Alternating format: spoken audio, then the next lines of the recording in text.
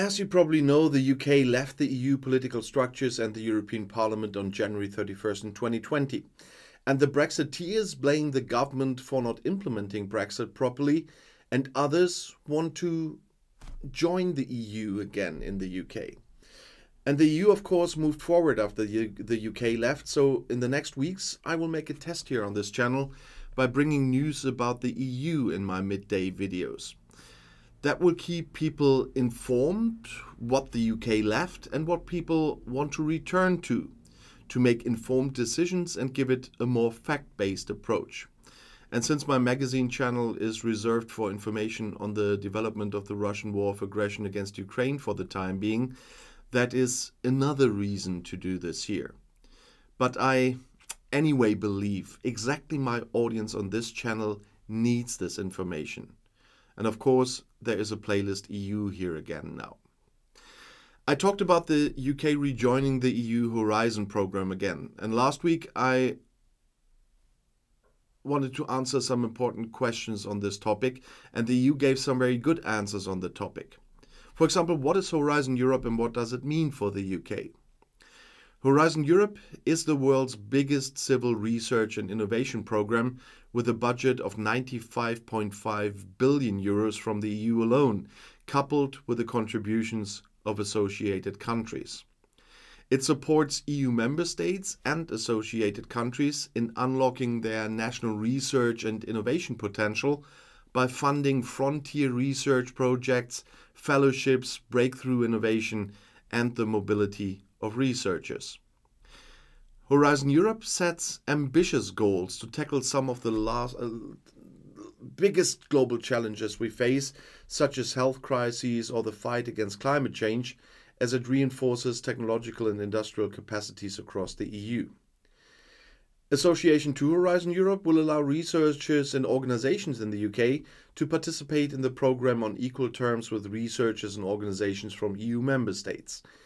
It will allow the EU and UK to deepen their relationship in research and innovation, bringing together their research communities.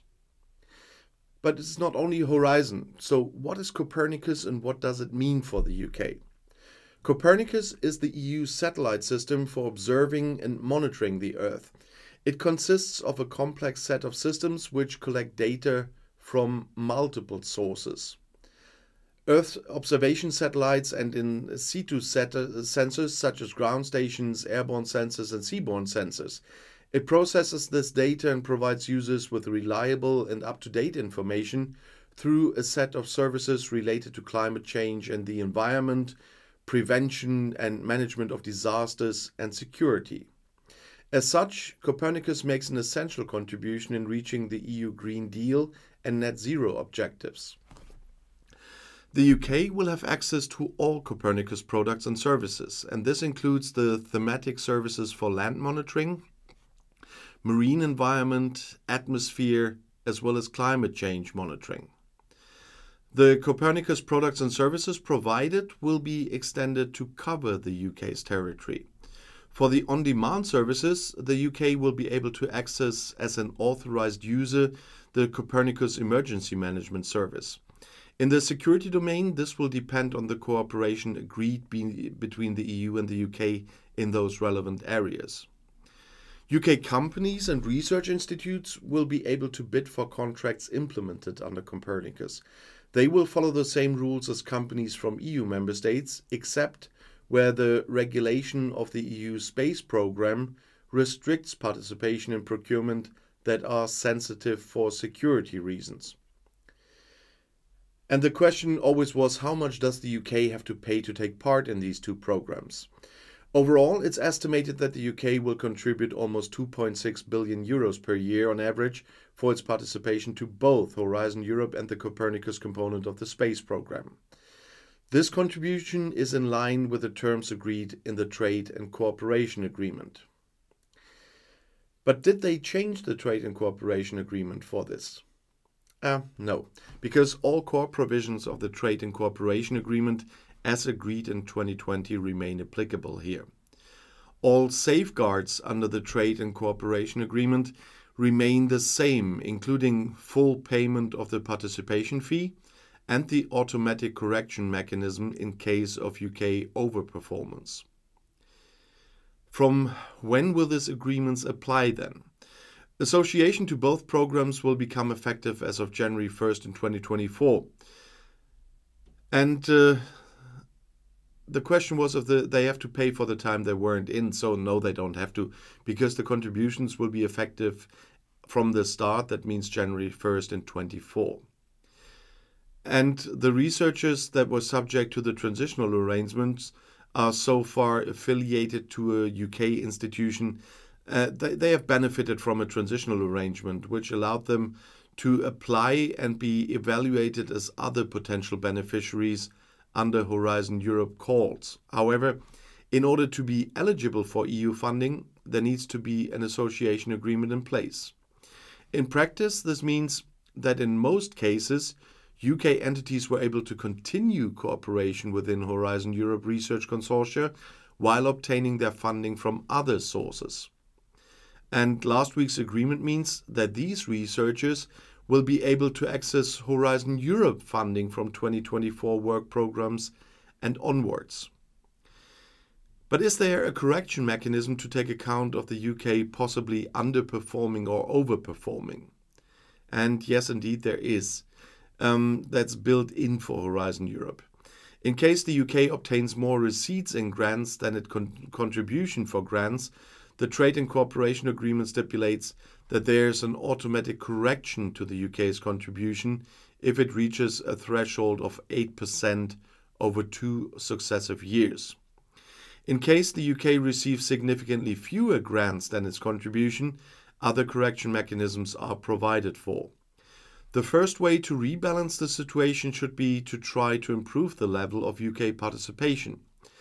If the UK overpays by more than 12%, it may bring the matter to the Joint Specialized Committee on Participation in Union Programs for consideration and agreement of appropriate measures to balance the situation.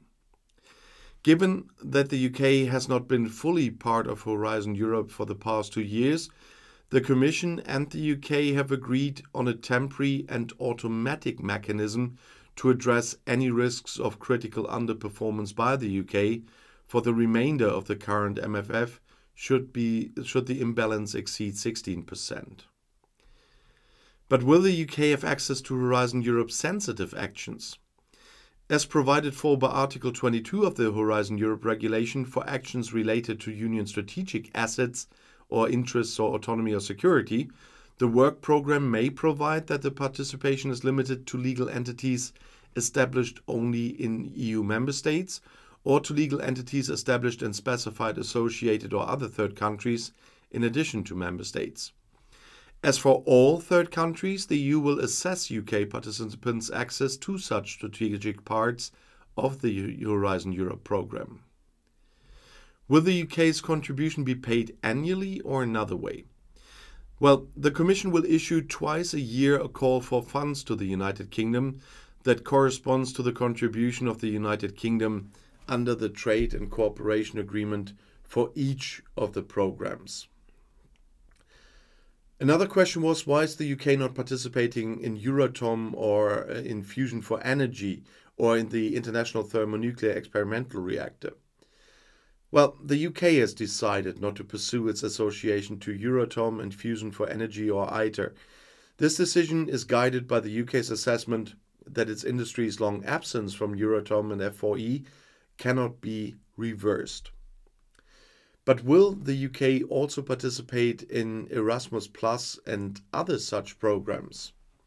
Well, the Erasmus Plus program is open to the participation of third countries under the conditions set out in the Basic Act establishing the program. Among these, third countries that become associated to Erasmus Plus have to participate in the program in full to ensure the synergies between the different areas in the program. However, the UK decided in 2020 that it did not want to participate in Erasmus+, and this means that UK participants have lost the chance to benefit from the program. During the period 2014 to 20, over 7,300 UK organizations were involved in the program, and the program benefited more than 197,000 UK participants, of which more 100,000 UK students went abroad in the framework of the program.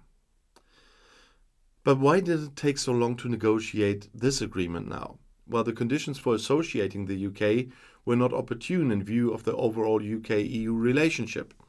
The agreement on the Windsor framework allowed association talks to resume, and therefore it's now time to move forward with the final steps for associating the UK, which under several others, it means that the European Council, this means the member states, still have to agree after the general agreement between the EU and the UK.